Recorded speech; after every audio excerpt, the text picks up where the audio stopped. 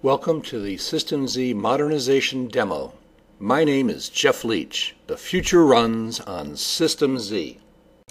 So why are we talking about System Z modernization?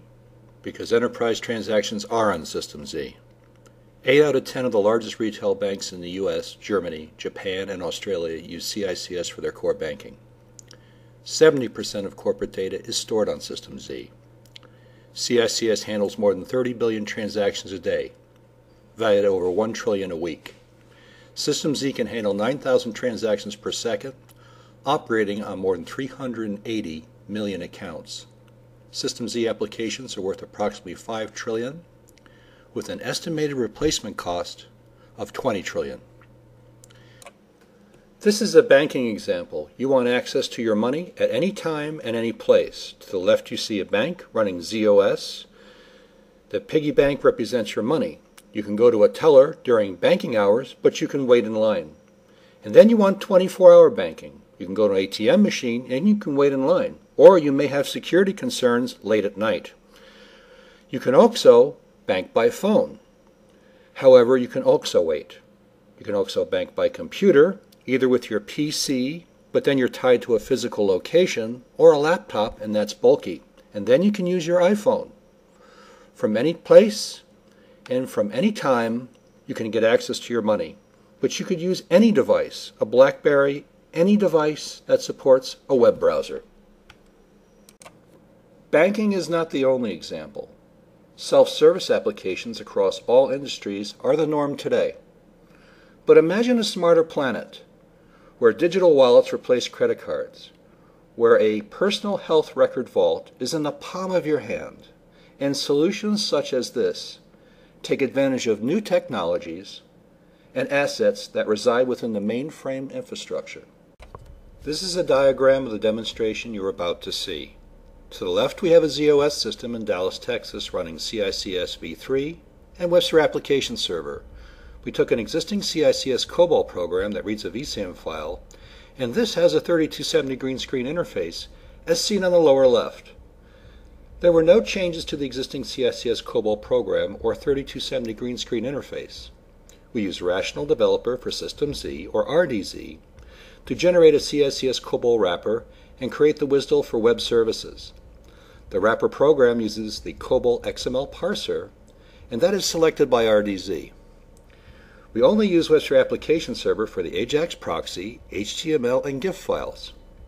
To the right you see the Internet, and this demo will work with any device that supports a web browser.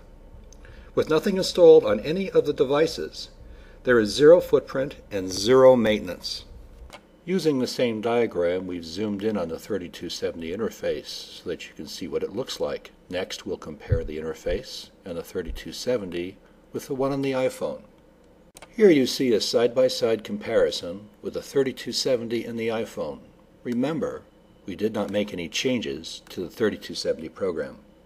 We'll now demonstrate CICS using web services, Web2.0 Google Maps, and the VSAM file system on Zos. The screen you see here can be changed to be something more appropriate for your business. We did this for display purposes, as well as the screen you're about to see.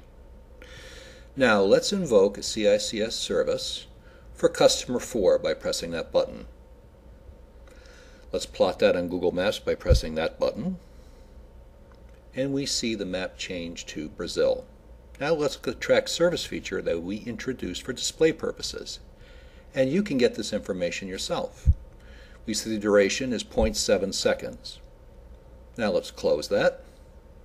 And let's clear the track service feature. And we're done with the demonstration. We'll now demonstrate a CICS COBOL program producing a pie chart for a mortgage application on Zos. The screen that you see here can be changed to be something more appropriate for your business, as well as the one you are about to see. Now let's change the term from 15 to 30 years by selecting 30 and Done and Calculate. And we're done with the demonstration. This is a diagram of the demonstration you are about to see for IMS. Here you see WebSphere Application Server, and we used RDZ to create an EAR file, which is a standard Java archive file that will communicate with IMSTM RA connector, with IMS Connect, to the OTMA bridge in IMS to an existing COBOL IMS program. This existing COBOL IMS program was not changed in any way and remains intact with a 3270 interface. That program then communicates with the database manager IMS.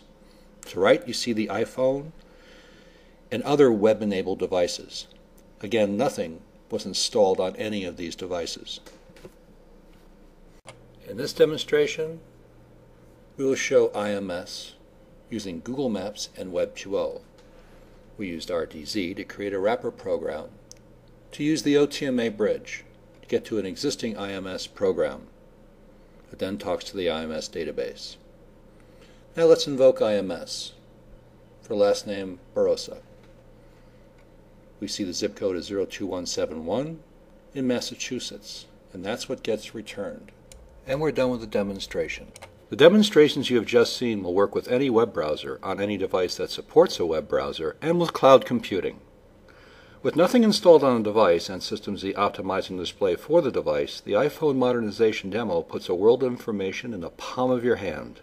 With everyone talking about cloud computing and the iPhone Modernization Demo running in today's environment, the future runs on System-Z. You've just seen the future running today on System-Z. From all of us at IBM, thank you. And if you have any questions, please contact your IBM representative.